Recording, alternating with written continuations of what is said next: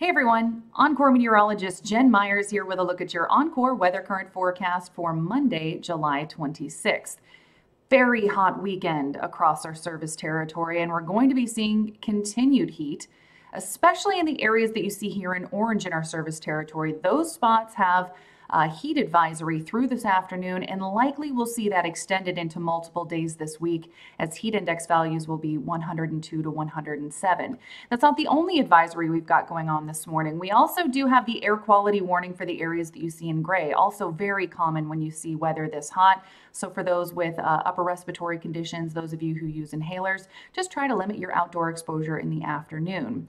We did have a couple of showers this morning up towards the Red River. Those were left over from an outflow boundary from some storms that were up in Oklahoma. That boundary will continue to sag south, and as it does, giving us the slightest chance to see maybe a shower or thunderstorm this afternoon. You can even see the showers that came with it have really just diminished over the last hour or so. Barely anything happening there, but at least giving some folks a little relief. But the trade-off there is that the moisture sticks around and you end up seeing much higher humidity levels. So the heat index for this afternoon will be between 102 to 107 for our North Texas, our southern customers, our Tyler, Nacogdoches, Lufkin customers. All of you folks are going to be seeing plus 100 heat indices this afternoon. Over in Midland and Odessa, even though you guys will be seeing those highs near the 100-degree mark because you're drier, the feels like temperature will actually be less than the actual temperature. For those of you with outdoor plans late tonight, just know that it'll still feel like the 90s to close to 100 even by 10 p.m.